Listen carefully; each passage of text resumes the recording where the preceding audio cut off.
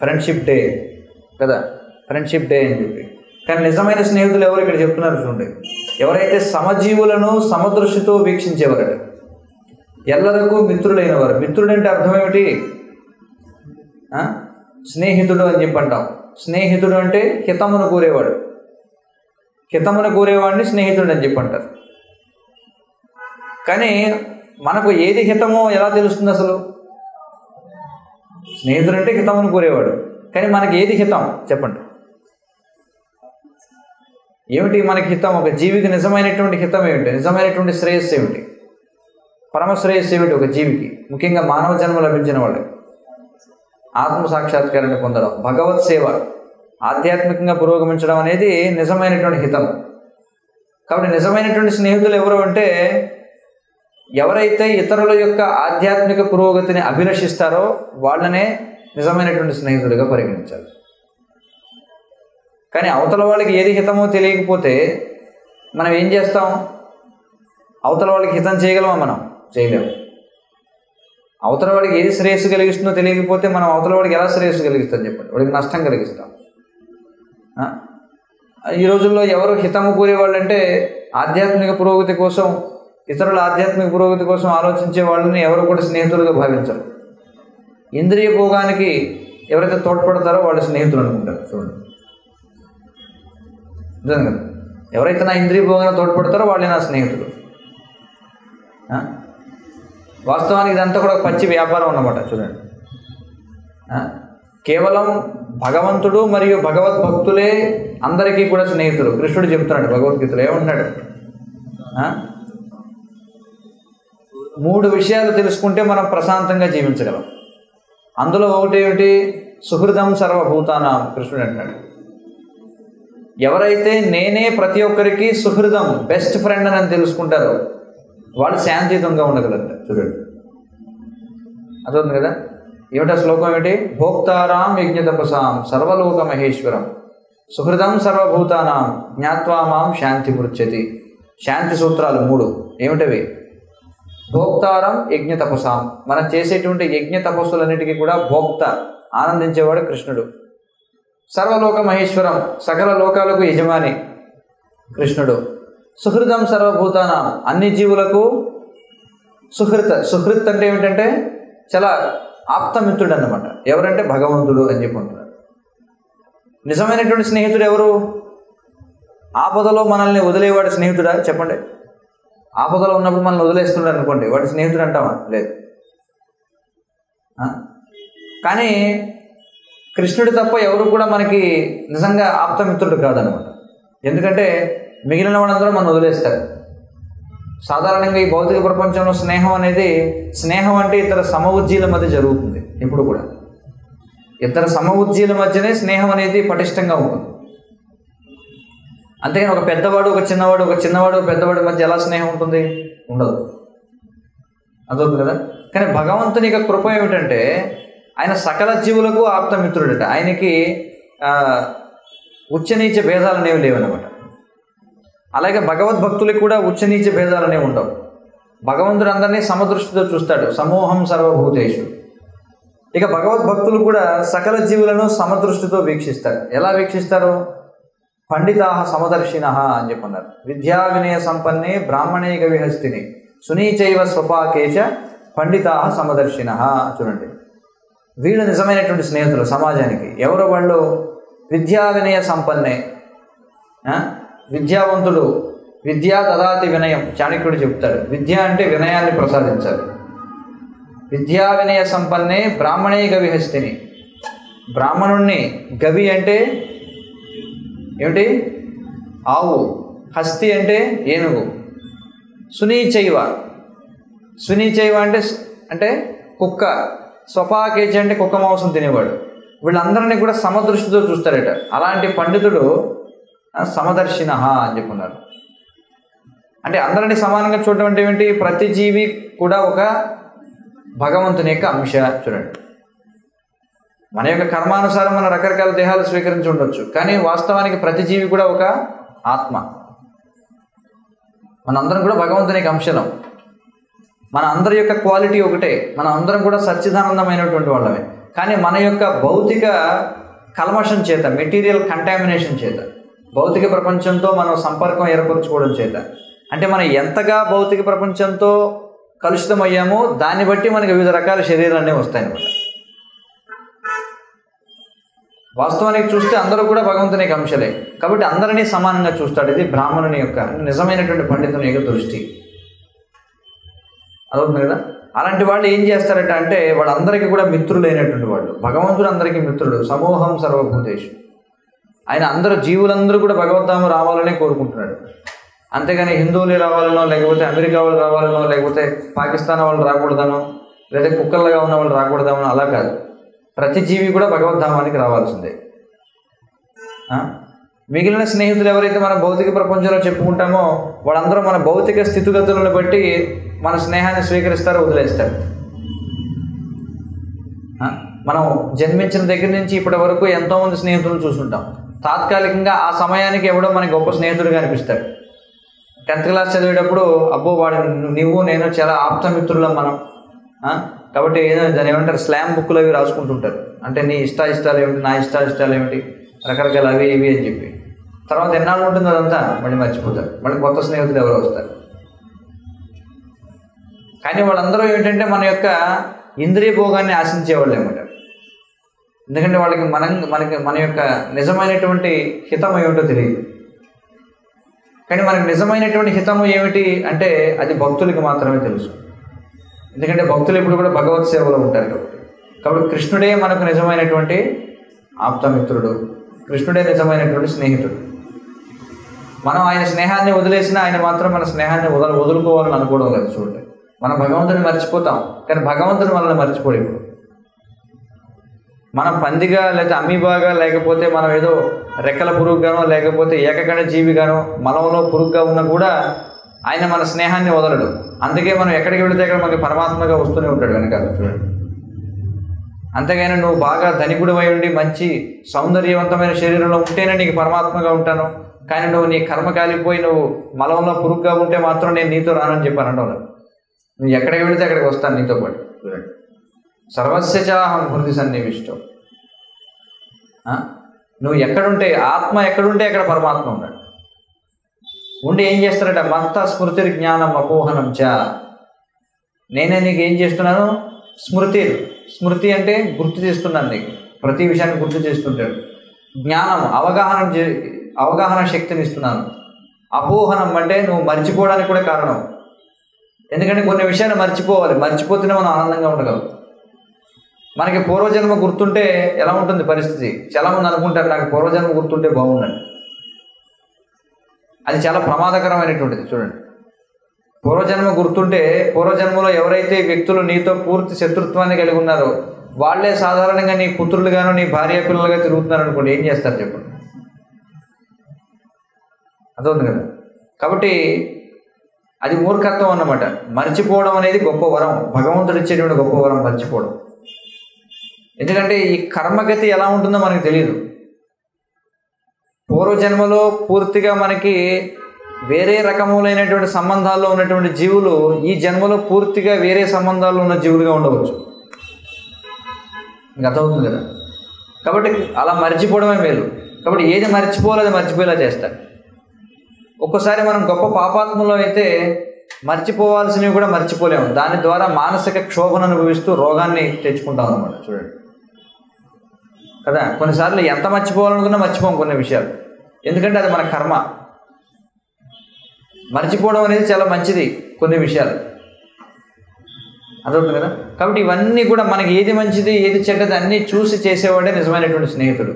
మన నిజమైనటువంటి స్నేహితుడు ఎవరంటే పరమాత్మ. ఎవరా పరమాత్మ అంటే శ్రీకృష్ణ భగవానుడు. చూడండి, ఎందుకంటే ఆయన ఎప్పుడు కూడా మన శ్రేయస్సునే కోరుకుంటాడు. అంతేగాని భౌతిక ప్రపంచంలో ఉండే స్నేహితుల్లాగా నువ్వు నాకు ఏదన్నా ఇస్తే అప్పుడు నేను నీకు కూడా నేను ఏదో ఒకటి ఇస్తాను అంటే, భౌతిక ప్రపంచంలో అంతా వ్యాపారం. భౌతిక ప్రపంచంలో స్నేహం అంతా కూడా బూటకం. నా ఇంద్రియ భోగానికి నువ్వు, నీ ఇంద్రియ భోగానికి నేను సహకరించుకున్నంతకాలమే స్నేహం అంతా కూడా. ఎప్పుడైతే నీ ఇంద్రియ భోగానికి నేను పనికిరానో, నా ఇంద్రియ భోగానికి నువ్వు పనికిరావో, అప్పుడు మన స్నేహం అనేది కట్ అన్నమాట. అక్కడితో కట్ అయిపోతుంది. అంతే కదా, అర్థమవుతుంది కదా. నీ నుంచి నేను ఏదో కోరుకుంటున్నాను, అది నువ్వు నాకు తీర్చగలిగినంతకాలం నువ్వు నా స్నేహితుడివి. కేవలం ఒక స్నేహం ఒకటే కాదు, భౌతిక ప్రపంచంలో ఏ సంబంధమైనా అంతే. తల్లి, తండ్రి, కుమారుడు, గురువు, లేకపోతే రకరకాలు ఏవైతే అంటే కృష్ణ సంబంధం కానీ అన్ని సంబంధాలు అంతే. కృష్ణుడి కేంద్ర బిందువుగా లేని ఏ సంబంధం అయినా వ్యాపారమే భౌతిక ప్రపంచం. ఇదంతా పూటకం అన్నమాట. తల్లి, తండ్రి, కొడుకు, అల్లుడు, లేకపోతే రకరకాల బంధుత్వాలు, ఇవన్నీ ఎవరు కూడా మనకి నిజంగా అత్యవసర స్థితిలో ఎవరు మన ఏం చేయలేరు అనమాట. మనల్ని ఎవరు కూడా జన్మ మృత్యు జరావ్యాధుల నుంచి కాపాడేవాళ్ళు ఎవరున్నారు? ఎవరు లేరు. కానీ శ్రీకృష్ణ భగవానుడు అట్లా కాదు. ఆయన ఎల్లప్పుడూ కూడా మన వెన్నంటే ఉంటాడు. ఆయన ఉన్నట్టు కూడా మనకు తెలియదు ఒక్కోసారి, కానీ ఆయన మనతోనే ఉంటాడు. మనం ఆయన్ని గుర్తు చేసుకోకపోయినా ఆయన ఎప్పుడు కూడా మనం గుర్తుంచుకొని ఉంటాడు. మనమేమో ఆయన సంబంధాన్ని మనం వదిలేద్దామని చూస్తాం, నాకు నీతో పని ఏమిటి అనుకుంటాం, కానీ ఆయన మాత్రం వదలడు. మనం ఎప్పుడు ఆయనతో సంబంధం ఏర్పరచుకుంటామా అని చూస్తుంటాడు. భగవంతుడు ఆయన అనంతమైనటువంటి వాడు, ఆయన విభువు, మనం అణువులం. ఈ అణువులైనటువంటి వాళ్ళతో భగవంతుడికి ఏమిటి లాభం? చూడండి, భౌతిక ప్రపంచంలో ఎవరితో స్నేహం చేయాలంటే అసలు వాడి స్టేటస్ ఏంటి, సొసైటల్ స్టేటస్ ఏంటో చూస్తాం. వాడితో స్నేహం చేయడం వల్ల నాకు వచ్చేది ఏమిటో చూస్తాం.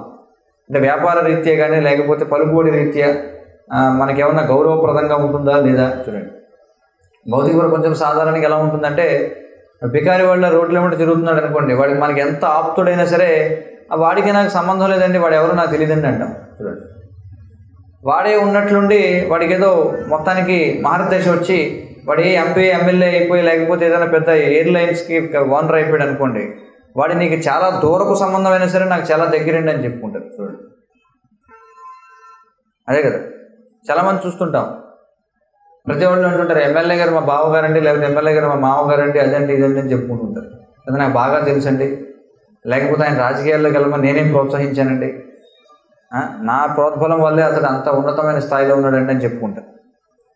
వీడికి చాలా దూరం అయినా సరే నాకు బాగా తెలుసని చెప్పుకుంటాడు. ఒకవేళ నిజంగా వాడు బాగా దగ్గర వాడైనా వాడు దరిద్రుడిగా ఉన్నాడు అనుకోండి, నాకు అసలు ఎటువంటి సంబంధం లేదంటాడు, వాడేవాడో నాకు తెలియదు అంటారు. చూడండి, కానీ భగవంతుడు అలా కాదు. భగవంతుడు విభువు, మనం అణువులం. మనకి భగవంతునికి సేవ అవసరం లేదు, కానీ భగవంతుడు మాత్రం మనం విడిచిపెట్టడం. చూడండి, అంతకంటే గొప్ప స్నేహం ఉంటుందా ఎక్కడైనా? చూడండి, మన వల్ల భగవంతుడికి కించిత్ కూడా ఉపయోగం లేదు. పరిమాణ రీత్యా చూసినట్లయితే మన వల్ల భగవంతుడికి వనగూరేది ఏమీ లేదు, అర్థం కదా.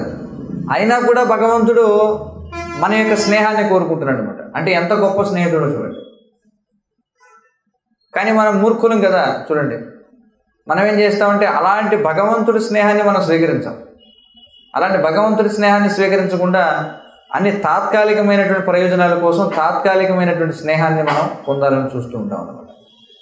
ఇదంతా మూర్ఖత్వం. పూర్వం ఎక్కడ కూడా భారతదేశంలో ఈ ఫ్రెండ్షిప్ డేలు అవి ఇవి ఏమి ఉండేవి కావు. ఇప్పుడు ఇదంతా పెద్ద వ్యాపారం అన్నమాట. ఈ రోజుల్లో వచ్చేటువంటి పండుగలుగా ఏవైతే పరిగణించబడుతున్నాయో అవన్నీ కూడా వ్యాపారం కోసం సృష్టించబడ్డ కొన్ని పండుగలు వచ్చాయి భారతదేశంలో. Mothers day, fathers day, friendship day, yoga day, లేదా టీచర్స్ డే, డాగ్స్ డే, రకరకాలు ప్రతిదానికి ఒక రోజు పెట్టారు. ఎన్విరాన్మెంట్ డే అని, ఆ డే అని, బ్లాక్ డే అని, వైట్ డే అని ఉన్నాయి కదా, డ్రై డే అని, రకరకాలు. చాలా వరకు ఏంటంటే వ్యాపారం కోసం. ఏమిటంటే వీళ్ళు ప్రస్తుతం భౌతిక ప్రపంచంలో కనిపించేవన్నీ కూడా ఏమిటంటే పైకే కానీ లోపలే ఉండదు అనమాట. అంత పైకి వ్యక్తీకరణే, లోపల ఏమి ఉండదు. ఊరికే పైకి మాత్రం ఓ బ్యాండ్లు కట్టేసుకుని ఎవరికి వాడు చేతికి ఒక 40 బ్యాండ్లు కట్టుకుంటాడు, నాకు ఇంతమంది స్నేహితులు ఉన్నారని. లేకపోతే అన్నీ కూడా అంతే కదా. ప్రస్తుతం మనం చూస్తే అంతా కూడా బాహ్యానికి మాత్రం చాలా ఎక్కువగా ప్రదర్శిస్తూ ఉంటారు, లోపల మాత్రం ఏమీ ఉండదు. చూడండి, ఇదంతా కూడా పాశ్చాత్య జీవన విధానం అన్నమాట. పాశ్చాత్య జీవన విధానం అంతా కూడా బయటికి ఎంతవరకు ఎక్స్ప్రెస్ చేయడమే తప్ప లోపల ఏమి ఉండదు. కానీ భారతీయ జీవన విధానం, వైదిక జీవన విధానం అలా ఉండదు. బయటికి పెద్దగా వ్యక్తం కాదు, కానీ హృదయంలో నిజంగా భావం అనేది ఉంటుంది. మా గురు మహారాజు చెప్తూ ఉంటారు. ఎలా అంటే పాశ్చాత్య దేశాల్లో ఎలా ఉంటుందంటారంటే, భర్త ఒకవేళ భార్యని ఆఫీసులో దింపాలనుకోండి, ఆఫీసులో ముందు కారు ఎక్కించుకునేటప్పుడు ఒక ముద్దు, కారులో ఒక ముద్దు, కారు దింపిన తర్వాత ఒక ముద్దు, వెళ్ళిపోతే అంటే బయటకు చూసేవాడికి ఎలా అనిపిస్తుందంటే, అయ్యి బాబు వీళ్ళు ఎంతో అన్యోన్యంగా ఉన్నారు, అసలు వీళ్ళు ఒకరిని విడిచిపెట్టే వాళ్ళు ఉండలేరేమో అనుకుంటారు. తర్వాత రోజు విడాకులు మండి. చూడండి, భారతదేశంలో అలా ఉండదు. భారతదేశంలో అలా చేస్తే చాలా ఇదేమిటి ఇంత నీచంగా ప్రవర్తిస్తున్నారు అనుకుంటాం, కానీ కలకాలం కలిసి ఉంటారు. అంతగా వాళ్ళు ప్రేమని ఒలకబోసి ప్రదర్శించాల్సిన అవసరం లేదు. వాళ్ళు ఎంతగా ప్రేమని ఒలకబోసి ప్రదర్శిస్తూ ఉంటారో లోపలంతా డొల్లమాట. తేడా వస్తే వెంటనే 5 నిమిషాల్లో విడాకులు. చూడండి, ఊరికి టెక్స్ట్ మెసేజ్ పెట్టి ఇంకా నేను ఇంటికి రావట్లేదు, నీ పని చూసుకుంటే అయిపోయిందంటే. చూడండి, ప్రతిదీ అంటే ఈ mothers day, fathers day, friendship day, ఆ డే, ఈ డే రోజు పెట్టారంటే ఇవన్నీ కూడా ఏమిటంటే పాశ్చాత్య ఆలోచన విధానం ఇదంతా. ఎందుకంటే భారతీయ జీవన విధానంలో ప్రత్యేకించి వీటిని ఒలకబోసి ప్రత్యేకించి వీటిని ప్రదర్శించాల్సిన అవసరం లేదు. ఎందుకంటే సహజంగానే ఉంటాయి. వాళ్ళకి ఎందుకని ప్రత్యేక దినోత్సవాలుగా చెప్పారంటే వాళ్ళకి సహజంగా ఇవి ఉండవు కాబట్టి అప్పుడప్పుడు మనం వీటిని ప్రదర్శించాలి. సహజంగా తల్లిదండ్రుల పట్ల గౌరవం ఉండదు, సహజంగా గురువుల పట్ల గౌరవం ఉండదు, సహజంగా దేని పట్ల గౌరవం ఉండదు. కాబట్టి సంవత్సరానికి ఒకసారి ఊరికే ఏదో ఒక క్రతువులాగా వాళ్ళు దాన్ని ప్రదర్శిస్తారనమాట. కానీ మనకు అలా కాదు కదా. మన జీవన విధానంలో మనకి ప్రతి అడుగునా కూడా ఆ యొక్క గౌరవం, ఆ యొక్క ప్రేమాప్యాయతలు, అనురాగాలు అనేవి ఉంటాయి మనకి. కాబట్టి మనం ప్రత్యేకించి దాన్ని ఎప్పుడు కూడా మనం ప్రదర్శించేందుకు రోజు మనం దాన్ని కలిగి ఉన్నాం కాబట్టి నిజంగా మనలో ఉంటే దాన్ని ప్రదర్శించాల్సిన అవసరం లేదు. కానీ పాశ్చాత్య జీవన విధానం అలాంటిది అనమాట. ప్రతిదీ కూడా బాహ్యానికి ప్రతిదీ కూడా వ్యక్తపరచడం, ఎక్స్ప్రెస్ చేయడం, ఇదంతా మూర్ఖత్వం. దీనివల్ల ఏమిటంటే లాభపడేది ఎవరంటే వ్యాపార సంస్థలు అనమాట. చూడండి, ఇంటర్నెట్ లేకపోతే మీడియా ఇవన్నీ ఏంటంటే అర్థం లేనివి ఇవన్నీ కూడా. కాబట్టి నిజమైన స్నేహితుడు ఎవరు అంటే భగవంతుడి భక్తుడే నిజమైనటువంటి స్నేహితుడు. ఎందుకని అంటే వాళ్ళకి మాత్రమే నిజంగా మన హితస్సు ఏమిటో తెలుసు. మన హితం ఏమిటో నిజంగా తెలిసిన వాళ్ళే. మన హితం ఏమిటి అంటే ఈ భౌతిక ప్రపంచాన్ని వదిలిపెట్టి ఆధ్యాత్మిక ప్రపంచానికి వెళితేనే మనం ఆనందంగా ఉండగలం. అదే మనకి నిజమైనటువంటి హితం. అర్థవుతుంది కదా. శ్రీల ప్రభుపాదుల ఒక ఉదాహరణ చెప్తారు. ఏమిటంటే ఒక తల్లి ఏం చేస్తుందంటే, ఇప్పుడు చూడండి, 2 కుమారులు ఉంటారు. ఒక కుమారుడు ఏమిటంటే నాకు చపాతీ కావాలని ఏడుస్తూ ఉంటాడట. నాకు చపాతీ కావాలి, నాకు పరోటా కావాలి, అది కావాలి, ఏడుస్తూ ఉంటాడు. ఏడుస్తూ ఉంటే మరొక కుమారుడు ఏం చేస్తారంటే, అయ్యో తమ్ముడు ఏడుస్తున్నాడు కదా అని చెప్పి తెచ్చి వాడికి చపాతీయో లేదా పరోటా ఇస్తాడనమాట. అలా ఇచ్చిన విషయం తల్లికి తెలిసి వాడిని 2 బాగుంది. ఇదేమిటి మరి తమ్ముడికి ఇష్టమైనవి కదా ఇచ్చాడు, మరి వాడిని ఎందుకు కొట్టింది తల్లి అంటే, వాడు ఇప్పటికీ ఏదో జబ్బుతో బాధపడుతున్నాడు. ఆ జబ్బు చేసిన వాడికి పథ్యం ఏమిటంటే ఈ గోధుమ పిండితో తయారు చేసిన తినకూడదు. కాబట్టి నువ్వు వాడికి తీసుకువెళ్ళి ఇచ్చావు, నువ్వేమనుకున్నావు, అది వాడికి హితము కలిగిస్తుంది అనుకున్నావు, కానీ వాడికి చెడు చేసింది అది. కాబట్టి నిజముగా హితము కోరుకునేటువంటి వాడికి ఒక్కోసారి మనం ఎవరి హితమైతే కోరుకుంటున్నామో వాళ్ళని శిక్షించాల్సి కూడా రావచ్చు. ఒక్కోసారి తల్లిదండ్రులు, గురువులు, లేకపోతే రాజు అంటే క్షత్రియుడు, పాలకుడు, వీళ్ళందరూ కూడా వారిపై ఆధారపడి ఉన్నటువంటి వాళ్ళని దండించాల్సినటువంటి అవసరం ఉంటుంది ఒక్కోసారి. కానీ ఆ దండింపబడే వారి యొక్క శ్రేయస్సు కోసం. అది పైకి దండనగా కనిపించినా అది నిజమైన స్నేహం. అది నిజమైనటువంటి స్నేహం. అంటే ఈ రోజుల్లో నిజమైన స్నేహం ఎవరు ప్రదర్శిస్తున్నారు? లేదు. అవతల వాడికి ఏది ఇష్టమైతే అందులో ప్రోత్సహించు. అవతల వాడు మందుబాబు అనుకోండి, వాడికి మందు పోయిస్తే స్నేహం. చూడండి, కాబట్టి వాళ్ళు ఏమిటంటే స్నేహితుల దినోత్సవం కాబట్టి మందుబాబులందరూ కలిసి ఒకరికొకరు మందు పోసుకొని తాగుతూ ఉంటారు అనమాట. ఏమిటంటే మా స్నేహితుడండి, వీడికి ఆ బ్రాండ్ అంటే బాగా ఇష్టం కాబట్టి వాడికి బాగా ఇంకా తాగు అని. లేకపోతే ఇదే ఇంద్రియ భోగం ఇదంతా. కాబట్టి వాళ్ళు ఏమనుకుంటారంటే అంధాయధాంధైరండు, గుడ్డివాడు, అందరూ కూడా గుడ్డివాళ్ళు అనమాట. ఎవడి హితస్సు ఎవడికి ఏం తెలియదు అనమాట. అర్థమవుతుంది కదా. కాబట్టి ఇవన్నీ అర్థం లేని సమయం వృధా చేసుకోవడానికి. విలువైన మానవ జన్మని ఏమిటంటే ఈ విధంగా ఆ డే ఈ డే పేరుతో వృధా చేసుకుంటారు. అంతకుమించి ఏమీ ప్రయోజనం లేదు. నిజమైనటువంటి స్నేహితుడు ఎప్పుడూ ఉన్నాడు. ఆయనకి మీరు నిజమైన స్నేహితుడికి ఫ్రెండ్షిప్ బ్యాండ్ అక్కర్లా. కృష్ణుడికి మీరేం ఫ్రెండ్షిప్ బ్యాండ్ కట్టాల్సిన అవసరం లేదు. అర్థం కదా. మీరు కృష్ణుడిని నీ స్నేహం నాకు వద్దు బాబోయ్ అన్నా కూడా ఆయన మిమ్మల్ని వదలడు. ఎందుకంటే ఆయనకి తెలుసు ఏమిటంటే ఆయనతో స్నేహం చేస్తేనే మనం ఆనందంగా ఉంటాం. ఆయనతో స్నేహం చేయాలంటే ముందు ఆయన యొక్క భక్తులతో స్నేహం చేయాలి. అర్థమవుతుంది కదా. ఇప్పుడు ప్రత్యక్షంగా ప్రస్తుతం వెంటనే మనకి లభించేటువంటి స్నేహితులు ఎవరంటే భగవద్భక్తులకు మించినటువంటి గొప్ప స్నేహితులు ఎవరు లేరు అనమాట. అది అర్థం చేసుకుంటే మనం ఆనందంగా ఉండొచ్చు. అందుచేత మనకి ఈ శ్లోకంలో కూడా చెప్తున్నారు అన్నమాట. భక్తులు లేదా మహోన్నతముగా ఆధ్యాత్మిక చేతనము కలిగిన వ్యక్తుల యొక్క యోగ్యతలను వర్ణించుతున్నది. చూడండి, భక్తుల యొక్క గొప్ప ఆధ్యాత్మిక చైతన్యాన్ని కలిగిన వ్యక్తుల యొక్క యోగ్యత ఏమిటంట, భక్తులు ఎల్లప్పుడూ అందరినీ సమదృష్టితో వీక్షించరు. అంతేగాని వీడి బ్రాహ్మణుడు, వాడు క్షత్రియుడు, వాడు వైశ్యుడు, వీడు నీచుడు, వీడు చండాలుడు అలాంటిది ఏం లేదు. నీచ ఉన్నత తరగతి భేదభావములను వారు చూపరు. చూడండి, ఈ కార్యక్రమానికి అందరినీ ఆహ్వానిస్తున్నాం మనం. ఏమన్నా దీనికి ఏమన్నా కులం ఏమన్నా ఉందా అడ్డానికి? ఈ కులం వాళ్ళే రావాలి లేకపోతే అలా ఏమన్నా ఉందా? ఏమీ లేదు. ఉచ్చ నీచమైనటువంటిది లేదు, పేదవాళ్ళు ధనికులు అనేటువంటి భావన లేదు.